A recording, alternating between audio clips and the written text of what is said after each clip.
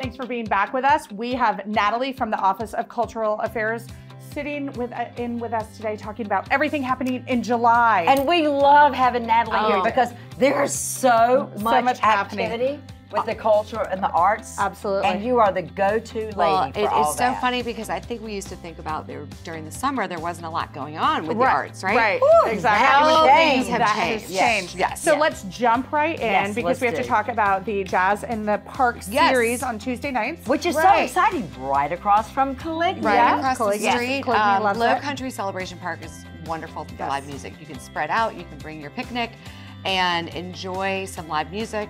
Your family, your friends. Symphony orchestra.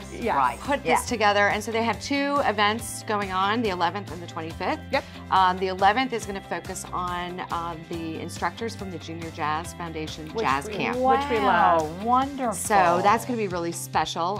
Toughest Zimbabwe will also be back on the island playing with them. That's a big What deal. a special night for the kids and the for the students and the instructors, for everybody to come together. Yeah, that's an amazing experience for the students. So we'll all get to enjoy a little bit of what they've been seeing all week. That's great. And then on the 25th?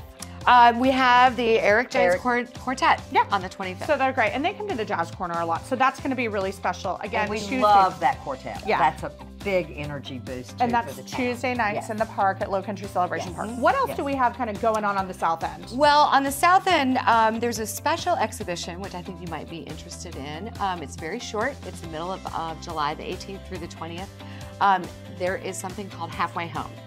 And it's halfway through sea turtle season. Oh, gosh, I love that. Halfway home. That is so sweet. We have an Arts Council member, a local artist, Richard Grant, who had created these tiny little 2-inch turtles. So talented. He's done all of these tiny turtles for Crescendo and other events. And he pops them into a lot of like the little spaces where we have public art. It's great. Yes. So he hatched a plan to do this fundraiser. Yes. And he has created a painting of his tiny little turtles that's about 6 feet by maybe 18 inches.